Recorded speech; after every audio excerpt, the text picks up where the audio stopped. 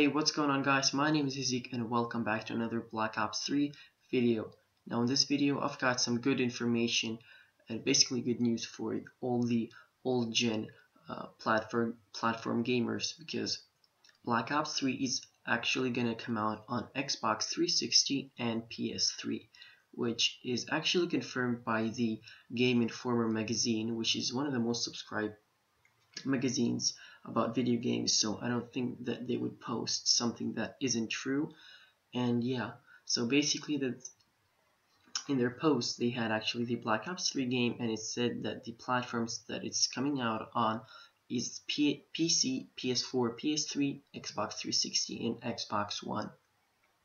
So that's, guys, a huge thing for Black Ops 3. Now I think this is going to be the last year when they release a game on the old gen consoles, because they want to focus on mainly on the current gen, which is the PS4 and Xbox One, and they don't just want to waste time on the old gen.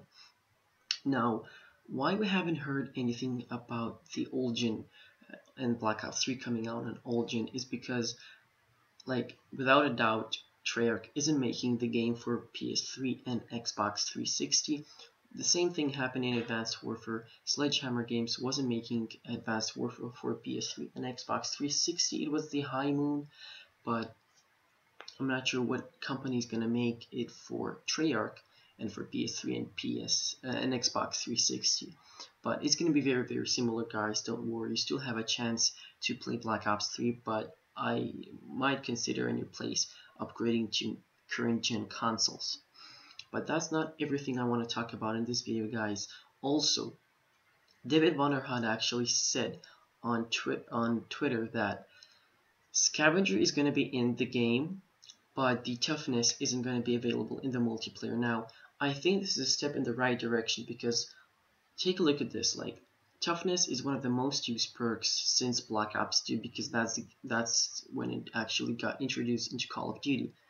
We didn't have like Toughness in COD 4 or MW2, so it was introduced in Black Ops 2. Then we had Focus and Ghosts, and now we have again Toughness. And this is most overused perk in the whole game, and basically you're just like with a laser gun when you have the perks. So, and in Advanced Warfare is just a must-use perk with the Blast Suppressor or the Scavenger. I personally run the Scavenger, but the Toughness for the past 3 years has been the most used perk in the whole game. So, and with removing it, it actually I mean, it's a good way to keep the game going in the right way. But the question is, what's going to be the flinch and the kick of the weapon? Now, David Wonderhart said that it would be the same as if you're using the Toughness, but with the half effect of the Toughness. I mean, as if you're having the Toughness, but with the half effect of it. So that is a pretty smart decision from the side of Treyarch, because I think that's a very good step, and that's a well played game there.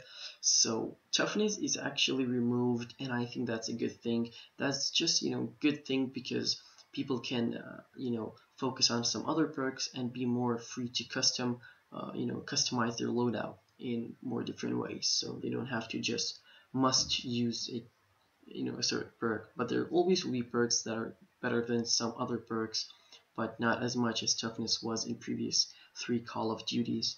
So yeah, guys, this is pretty much everything I want to talk about, and hopefully you enjoyed the video, guys. I'll leave the link for all Black Ops 3 news that I have posted so far. So I'll catch you guys next time.